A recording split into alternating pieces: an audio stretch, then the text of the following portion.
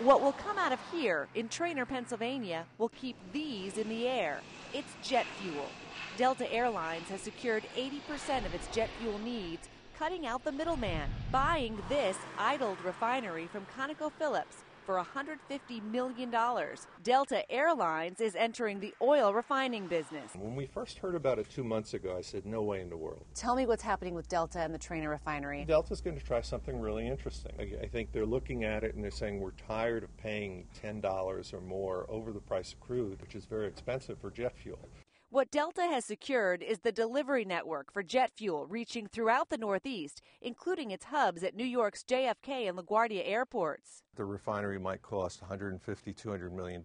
And from the perspective of an airline like Delta, that's less than they would pay for a modern 777 aircraft. The state of Pennsylvania added $30 million to the deal for job creation, and Delta plans to spend an additional $100 million to upgrade this facility to produce as much jet fuel as possible. It's jet fuel Delta wants. It will trade the gasoline and diesel that comes out of here with other refiners for more fuel for its planes. The Trainer facility behind me is an oil refinery. It's idle. The fact that an airline would even consider buying an oil refinery underscores a drama unfolding in the Northeast. Nearly half of the refining capacity on the East Coast has either shut down or could shut down later this year.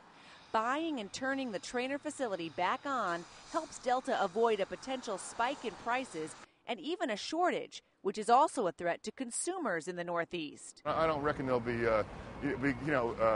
visions of the 70s with gas lines and rationing, but certainly there's a possibility there might be later in the season some shortages, but I think they won't possibly occur until August or into the fall. Even with gas prices close to $4 a gallon, some northeastern refiners are losing up to $1 million a day. Currently, they're only equipped to handle imported oil from Europe and North Africa, which costs up to $30 more per barrel than the type of crude oil refineries on the Gulf Coast use. Christine Romans, CNN, Trainer, Pennsylvania.